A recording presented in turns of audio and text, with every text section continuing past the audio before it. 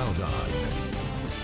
Brian Ramsey in for Jason Stiff tonight with a look at our weekend weather. Hopefully it continues like we saw today. Yeah, the weather's actually going to be pretty nice in the coming week. However, we do have some very warm temperatures heading our way and some stronger winds with dry conditions, which also means fire danger. So I have a live look outside right now. This is from Trinity Center Airport, now at Trinity Lake in Trinity County. A gorgeous day out there. You still see a few of those mountains, still a little snow-capped at the top. Some sunny skies outside. Current temperatures right now sitting in the mid-70s in the valley. 80 degrees now in Orland, but keep in mind Orland's weather station does run a little warm, so they're probably just in the upper 70s. And then we're seeing 60s to 70s in the mountains, 70s right now in Trinity County.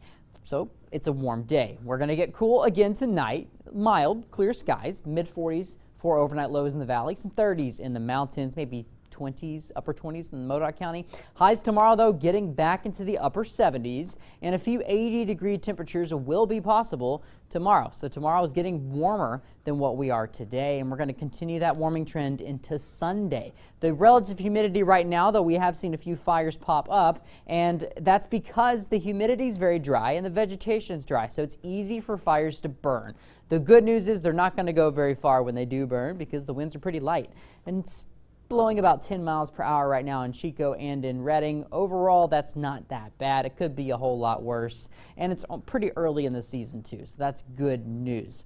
But we do have some changes on the way. This low pressure system, which is right now way up in Canada, it's going to be sliding down to our east, and as it does so, it's going to bring some strong north winds and east winds into our area. That's a downslope wind, which means it's going to be dry, but it's also wind. So if a fire catches, it will be easy for that fire to spread on Sunday, Monday, maybe into Tuesday, at least in the morning hours. That's when I'm expecting the winds to get strong. How strong, though? Let's go ahead and show you right now.